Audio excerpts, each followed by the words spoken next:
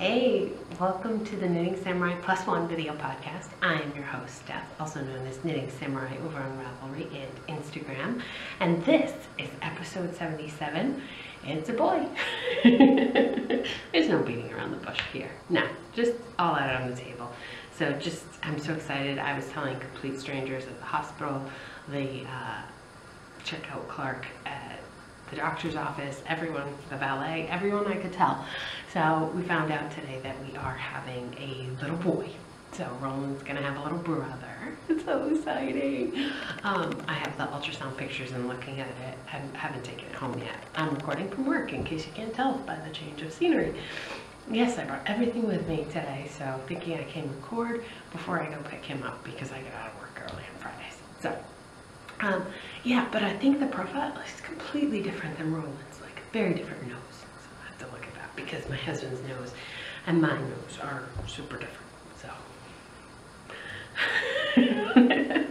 so there's that, my little bit of baby gush, but the baby is healthy and doing great and slightly smaller than Roland was at this age. So it's cool to compare and know, like, oh, and that's why this is different, and that's why this other thing is different. So, but it is boy. Got to see it. So, yay! What's going on with you? My goodness, I hope I didn't overrun you in the last week uploading all of the Expected Knitter podcasts. I hope it wasn't irritating. If it was, just delete them. Don't watch them. But I did want to get them up there. Just for me, and for me personally, it's been fun to go back and say, oh, I'm week 19 right now. What was going on with me in week 19 last year? And I can tell you that I did figure out that this little guy right here, I finished him. His name is officially Legs Dinosaur. That's what Roland would call him, Legs Dinosaur. And he runs around and he shoves it in people's faces and says, Legs Dinosaur. So Legs Dinosaur is a Rebecca Danger pattern, knit on US Zeros, 2.0 millimeter needles, and I used the Opal Blind Venus color yarn. I have to tell you that I knit this during week 17 this year, this pregnancy, and the original socks were knit during week 17 when I was pregnant with Roland. So how weird is that?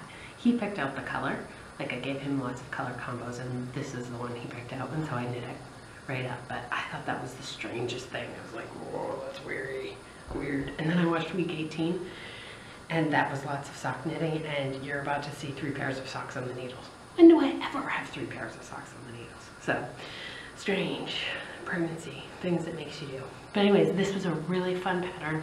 I really enjoyed knitting it, almost seamless construction.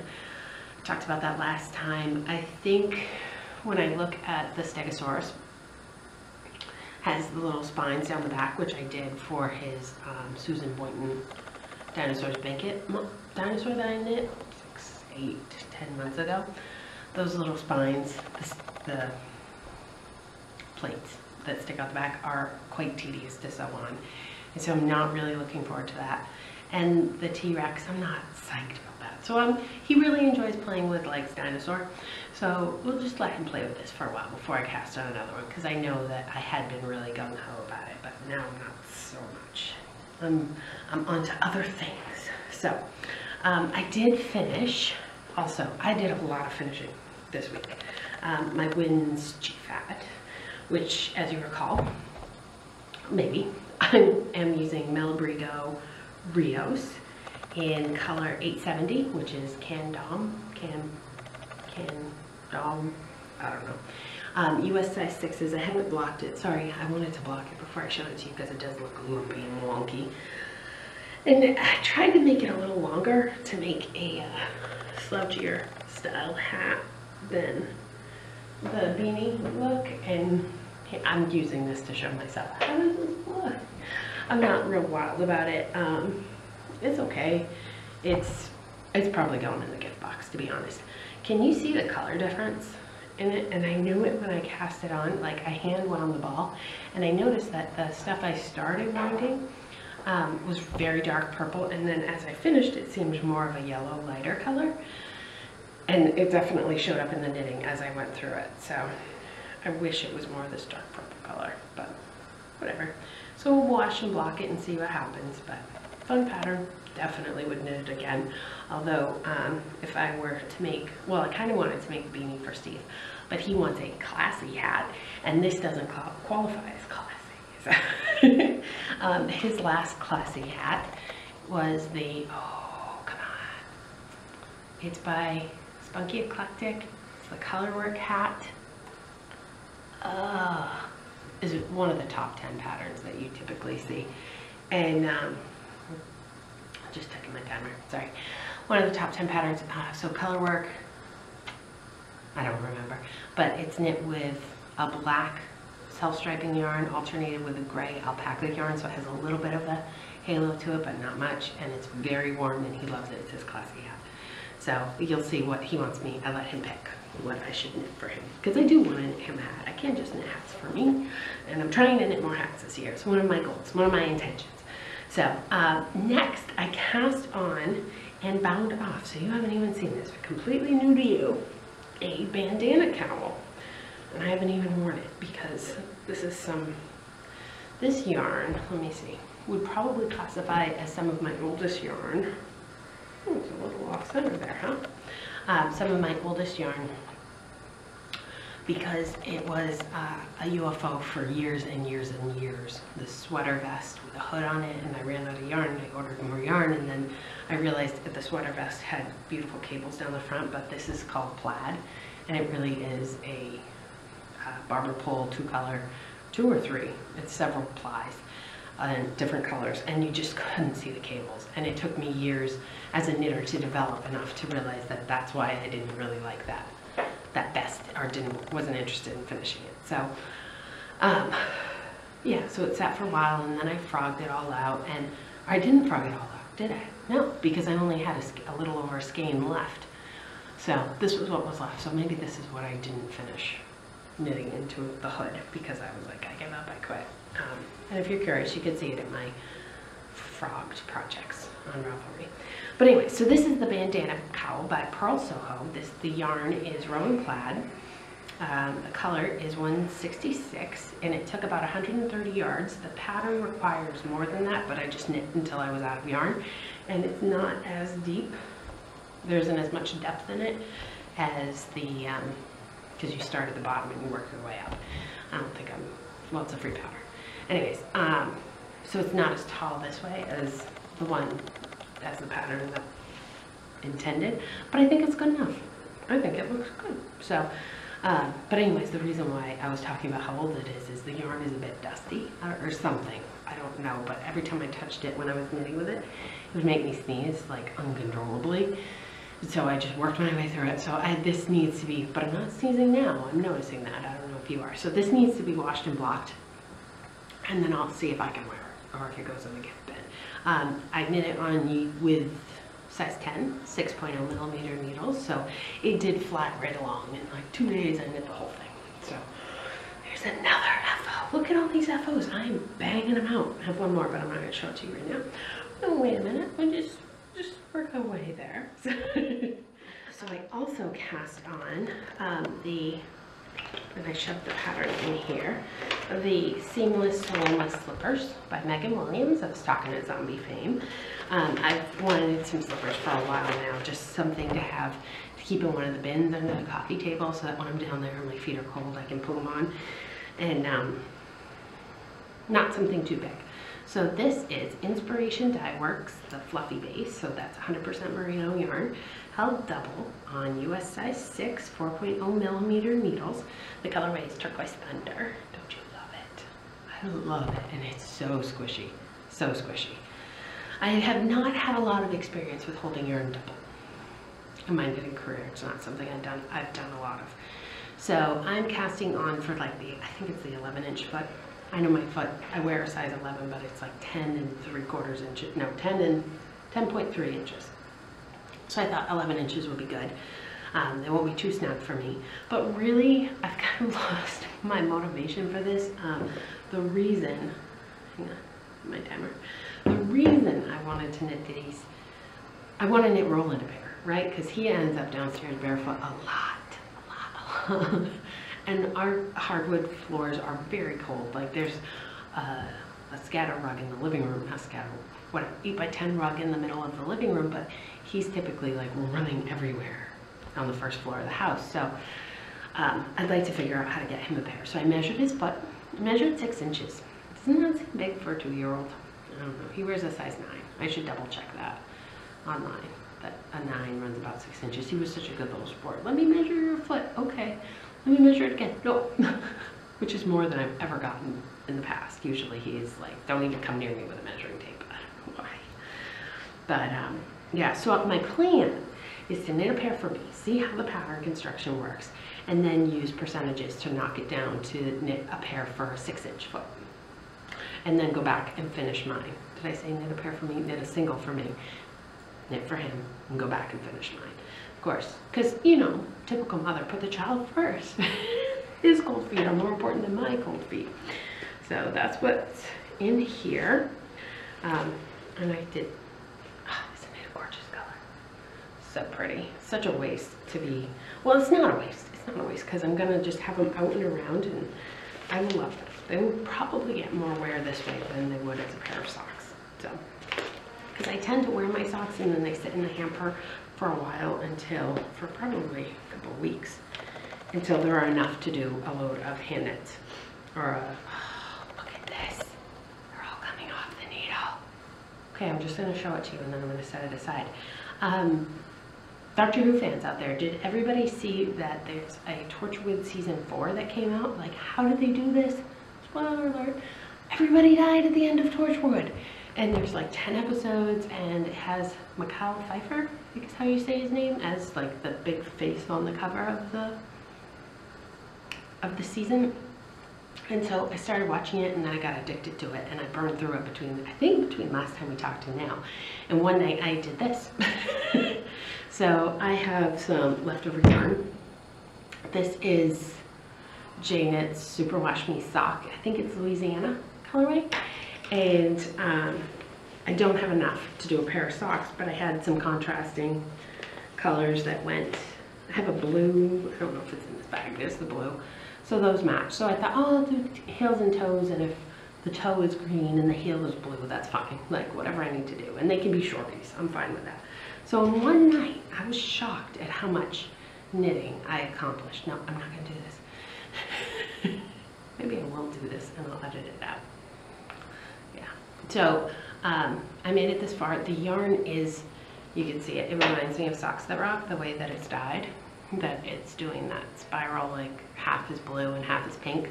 And I tried varying the number of stitches, and I tried varying, like knitting from the other end of the skein to try and break it up, and it's not happening. And so I stopped. I did that one evening, and I was like, oh. And I like this yarn because it is a thicker yarn, and even though I'm knitting it on size 1s, it feels like it's going really fast. Like maybe it's closer to a sport weight yarn. I'm not sure. But so I wasn't sure what to do, because these would definitely be for me, the little Franken socking here, and I don't know, I've always loved this color. So can I handle the irregular pooling that's going to spiral, and then, well, and I guess it won't go too far out of whack if I do a contrast heel, because I won't be doing the gusset increases, but I don't know.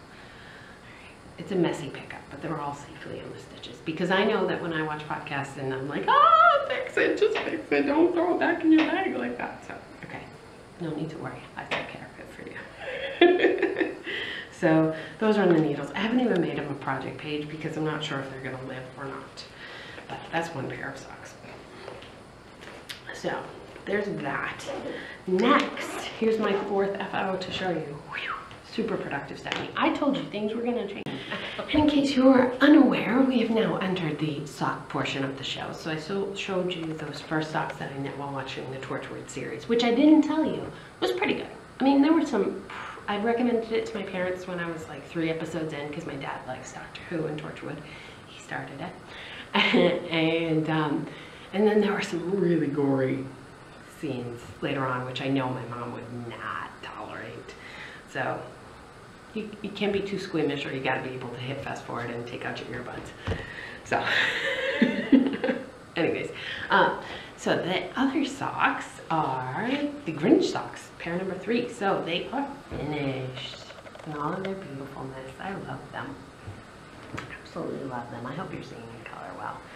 I don't remember who it was on Instagram that was like, hey lady, maybe they mislabeled the yarn and it's not faded blue. Maybe it is the Christmas colorway. Thank you. I was complaining so much about it and it's like, oh, I didn't think of that. So yeah, I love them. So the first sock, I did something a little different than I normally do, which I then didn't remember. For the second sock, I wanted to bind off with this red all the way around the cuff. And so instead of doing my traditional 1x1 rib for 10 rows, I ended up doing it for 12 rows. And when it came time to do this one, I'm going along and I can see where the red is and I'm not getting to the red. And so I do my regular 10 rows. I'm like, well, I'll push it. I'll do one more. I do 11 rows and then it's still not red. And I'm like, well, I have to bind off. They can't be too different. And so I start binding off. I finish binding off. I pull out the second sock to line them up and I count. I'm like, oh, that's why it was 12. So we got a little peak of red on the second sock, but that's okay. I think they're great. I can't decide if I wear them now or if I wash them and then put them away so that they're fresh for next Thanksgiving, start of Thanksgiving to wear. But I'm really excited. First pair of self-stripey or socks to have done for the year. So yay, those are off my needles, which enabled me to cast on for a new pair. I had posted in the Stockinette Zombies classifieds, not this pair, but the pair before I was knitting I wasn't wild about. And so I posted it, would anyone care for these socks? And no one responded, so I ended up knitting them for a friend and just saying, okay, fine. Meanwhile, J Kelly 70 sent me a message and said, ooh, I don't want those, but I'd take another pair. And since I know I'm going to be knitting socks this year, she picked the Sugared Violets color of Felici, Knit Picks Felici, from my stash. And so it's purple time, baby. So these are US size 1s, 2.0 millimeter needles, my favorite. 64 stitches, toe up. I'm going to do a 2x2 rib, but I'm just starting. You can see the color change. I have to tell you though, this skein started with a light purple. This skein starting with dark purple. So I'm gonna need to go for a while to see when we hit up, when it lines up again. I'm not sure if it's like a 3-color, because there's definitely 3 colors in this skein. If it's 3 colors, and it repeats that way, or if it's an irregular repeat or what. And so I could see how much I'm gonna have to pull out to line it up, because I want matching socks. She wants matching socks, come on. But I have to say, I was a little hopeful that my sock classify would get me some smaller feet. Smidge smaller. Okay, I'm really happy to be knitting them and to know that they're gonna go to a good home with someone who appreciates socks. So that's it, ladies and gentlemen. That is what I have on my needles right now, but I can tell you a few things that are coming up. Oh yeah. I did some, oh, I'm not the brightest bulb. Because I'm at work, I brought my iPad. I told you, I packed everything up. I was on it. Yeah, and the batteries run down and I can't jump on the internet, so I can't show you a picture. Sorry guys, unless it's saved. No, I can't. Well, that was a waste. Oh, I could bring it up on my phone. Do you care that much? No. Let's just say the classy hat that Steve wants is called Jason's Tweed Hat. It's by Melissa Thompson. You can pretty much plan to see it next week completed, because it is knit with Blackstone Tweed Chunky, which I believe recommends US 10.5. I think the pattern is knit on size 10. It's basically a long beanie with a very chunky brim that he can fold up. And this was the color. This is the exact color of the pattern because I want him to like it. And so, you know, I did a search and I brought up a page of hats and he went through it and he was like, I like that one. And it was like, do you want another color? No, I like that one. So he still doesn't get that I can customize. So, you know, he'd look at slouchies and be like, I don't want a slouchie yet. I'm like, you don't have to have it slouchy. But so he thinks he's shopping like a catalog and has, but I know he does. He knows what I can do. I don't mean to belittle him, but I think he's just has a hard time envisioning what that could be. So I did order 3 skeins of this. It is a discontinued yarn. I had to go to Dizzy Sheet. Yes, to get it. It's still kind of pricey, but I think it's pretty soft. And I think it's like $10 a skein, but then I got the discount, so it wasn't bad. And it arrived within, well, I ordered it I think Sunday, and it was here on Thursday, so pretty quick. I also ordered some Langevol action yarn for, that's what it'll look like knit up, for knitting some socks for my dad. So you remember I mentioned I want to do socks for Steve and for my dad this year, so just some guy colors. This was only $14, good deal. A little bit more classy. I keep using that word. If this was a drinking game, I would have everybody drinking. And then you recall the Vivid blanket I was working on. Everything changes when you now know what you're having, but sorry, head just went there and so I said it. I had a purple, a blue, a green, yellow, and a red. And I felt like I was missing an orange, and the orange I wanted was pumpkin, so it would have the heathered color. And I looked a few places and I couldn't find it, and I finally found it. So I hadn't looked, I think I had looked at Webs and maybe my LYS, I don't know. I looked a few places online and then I gave up because it was like, well, I'm not gonna order one skein of that for a project that's gonna go on for a while. But since I was placing an order, I was able to find it and just throw it in. So here's another skein of Broca Vintage in the pumpkin colorway. And so now that I'm not feeling so on hold because I are held back by not having all the colors I want and able to lay out my squares, I expect I'll be working on my Vivid again. And I did get a brown to go with it just to kind of balance out the bright, because the yellow is, I mean, it's a gold color, but I thought brown would be nice too. So I got that. And then I'm also thinking, now that I know, so I had been holding on what to knit and it, you know, picking up colors. There are several baby vests or baby t-shirts out there that I want to knit for this little guy right away. So probably the 6-month size, since he'll be born in June. Yeah, it'll be good for the fall. I don't want to do the sleeves. I now know from experience that that gets in the way of the whatever activity they're into, and it's, you know, he's gonna wear it for a couple hours and then he's gonna spit up on it and then it'll be dirty. So why not make a little tank top vest just to keep his core warm, because that's what I want to keep warm. How funny is it to be saying him instead of it?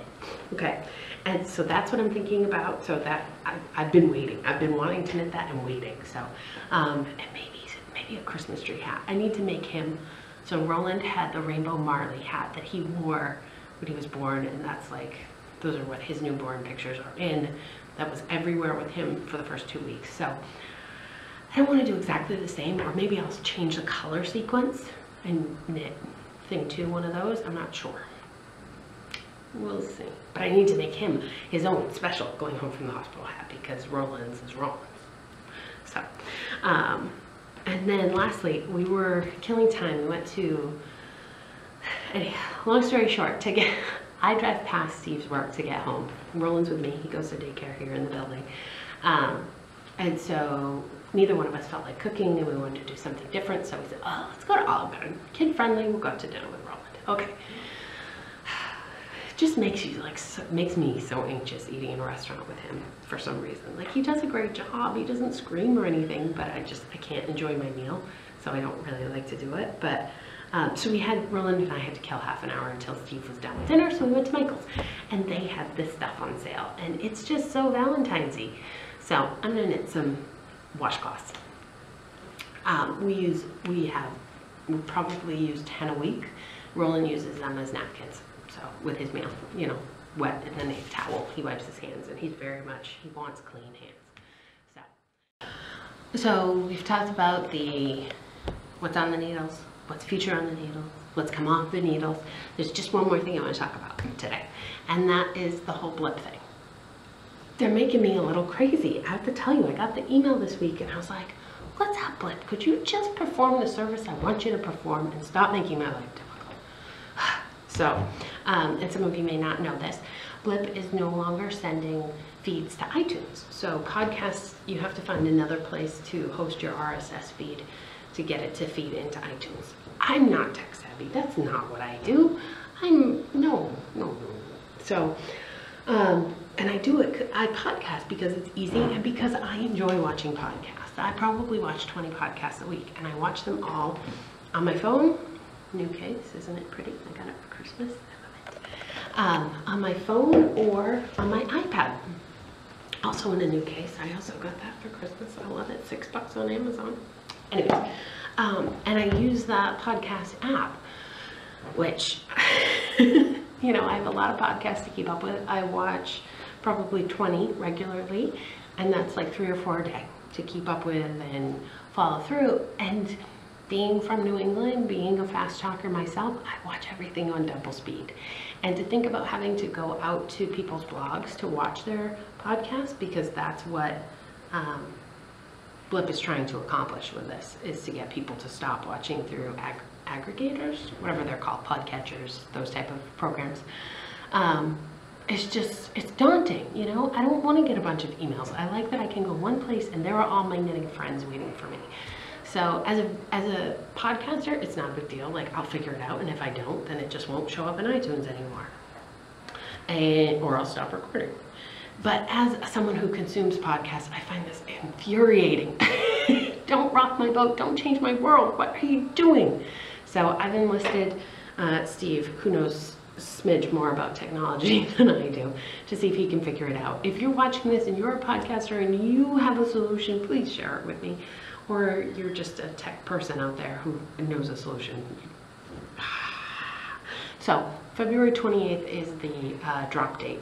So if your podcaster suddenly stops showing up at the beginning of March, you'll know why. So more to come on that. Anyways, not to end on a down note, let's think about the little guy and knitting dishcloths and whatever else hops onto my needles and then hops right off again. I love accessories. They are so quick and easy. So quick and easy. Oh, and the other thing, I have to figure out this afterthought heel business again, because the socks for J. Kelly, I want to keep the colors in sequence for her. So I want to get an afterthought heel in there. And I thought like 3 inches, but I wasn't sure from the total foot length. I wasn't sure what the right spot is. So I have to learn something. Imagine that. So that's it for me. I hope you're having a great week. Happy Friday. Yay. I will see you in about 10 days or so with lots more to talk about. Take care. Bye. Play the guitar. Nice guitar.